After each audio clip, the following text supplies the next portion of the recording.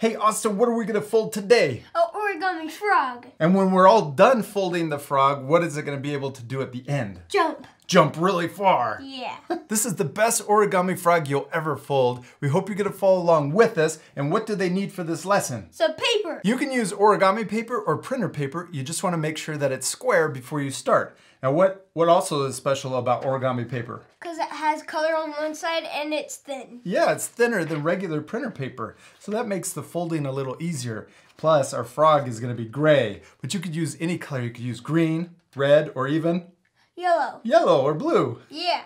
Now remember, if you're using printer paper, just make sure that it's square before you start the lesson. You ready to start? Yeah. Now we're gonna do one frog together, so you can be my origami folding assistant. We're gonna start by having our origami paper white side up, and we're gonna take this edge on the right and fold it over to the left. So I'll line it up and then you crease it right down the middle, okay? Okay. There we go, it's lined up. All right, I like doing down the middle like this and then out to the edges. There you go. You did it. You are an amazing assistant. Thank you so much. Now we're gonna take the top edge and we're gonna fold it down to this left edge. So we're gonna fold diagonally like this, line it up so there's a point up at the top, and then we're gonna do the same thing, fold it down the middle and then out to the edges. There you go, good. Now we'll open that up and we're gonna do the same thing but on the other side. We'll take this corner and fold it down to the left or to the right side. Make sure that it's lined up and a point at the top, and fold it down the middle and then out to the edges.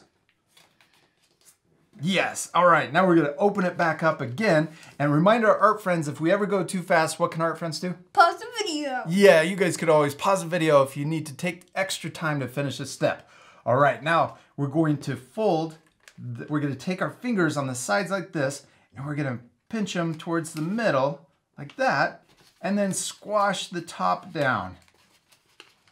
Woo, we did it. And we want to make sure that it looks like a triangle when we're ready to crease it. There we go. You did it.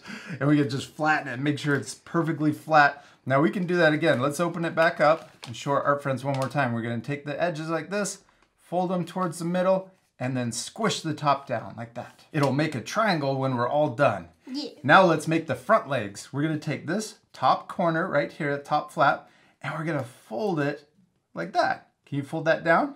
Press it down, crease it. There you go, man. You're doing awesome. Now we're gonna repeat the same thing on the left side. So we're gonna take it like this and fold it up, and we want it to look like it's matching. We want it to be the same on both sides. So we're gonna fold it like that, and then crease it down.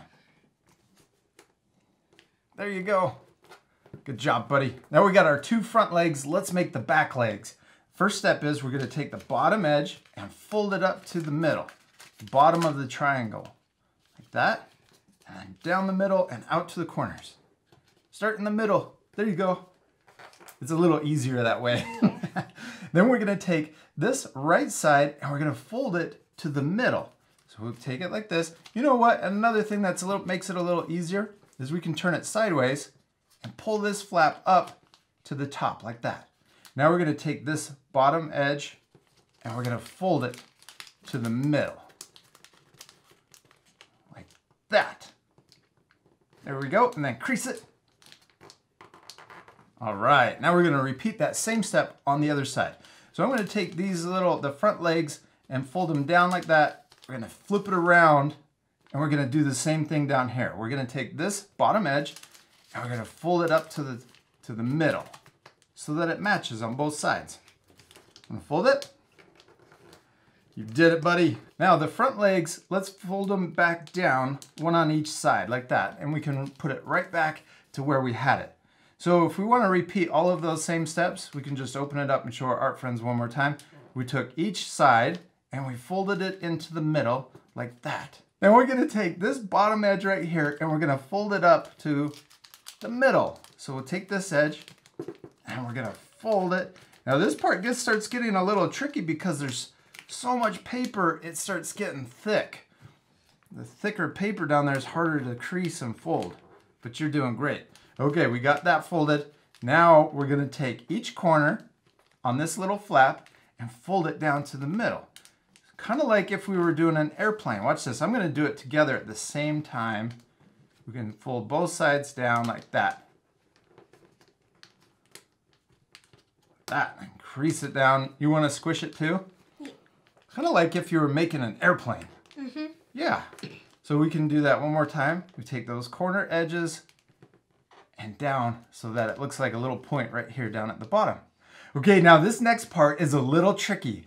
We're gonna unfold this bottom triangle just so it's pointing up towards the camera, right? Yeah. And then we've got little corners.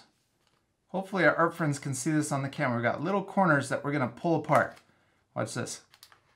Look at that. Oh, it's kind of a little tricky, but look, we're gonna fold it back down, and we can do that one more time and repeat it. What does this shape look like when we're all done? A boat. A boat, yeah. So we can repeat that same step. I'm just gonna squish it back together. You guys don't have to repeat it if you did it. But this is where we started. Yeah. Okay, then we're gonna unfold the triangle so it's pointing up, and we're gonna take those two corners and pull them apart like this, and then fold it back down. Is that cool? Yeah. So it should look like that when we're all done, like a little boat. Okay, now we're ready to make the back legs, buddy. We're gonna fold this corner down like this. You wanna squish it? There you go. Good job. And we're gonna do the same thing on the left. Fold it down. You wanna squish that one too? All right. And the next step is we're gonna take this inside edge right here, and we're gonna fold it like that. Oh, is that cool? Yeah. Okay, we're gonna repeat that same step over here on this side. We're gonna take this edge and fold it up like this. And you crease this one, okay? I did the other one, you do this one. Crease it down. There you go, good job. All right, we got his back legs, but now we need to make the jumping part. So next step is we're gonna fold our frog in half. We're gonna take the bottom part and fold it up like that. Crease it right down the middle. Yes. All right, and then we're gonna take this edge right here, we're gonna take that edge right there, and we're gonna fold it down to this edge. So we're gonna fold this in half. This part is really tricky, so you might need a parent or an adult to help you fold it down because it's really thick now that we have so much paper in there. Yeah. So we're gonna fold it down, then you wanna squish it. Squish it really hard. Push, use your muscles. All right, Austin, you did it. Do you want to flip him over and see if he jumps? Look at that. Wait, he looks like a frog, doesn't he? Yeah. Tell our friends how to make him jump. So you put your finger where? Right here. Right there, and then you slide it off, and he jumps. You did awesome. Let me try. Sometimes you can make him flip. Oh, he landed on his back. One more. There, oh, we did it. If you do it quick, he kind of jumps higher, and he also does a full flip. Try again. Boom, right there. Boop. Oh, you did it! Good job! Oh, look at this. We also got some other colors. We got an orange and a yellow one. Let's see which one jumps farthest. Boom! Oh, the orange one! And we also, if you use smaller paper, you can make a smaller frog. And if you use bigger paper, it'll make the frog bigger. Yeah. All right, let's see who jumps farther, the little one or the big one. Ready? 1, 2, 3, jump. Oh, he jumped really far. He jumped over our markers. You could also add a design on the back with a marker or colored pencils. You could give them eyes and even spots. Yeah. You jumped off your hand. We'll see you later, our friends. Goodbye. Goodbye. Oh. Here goes. Good jump. Woo! Little one time. Little one. That was a little jump. Yeah. Make a big jump. Oh!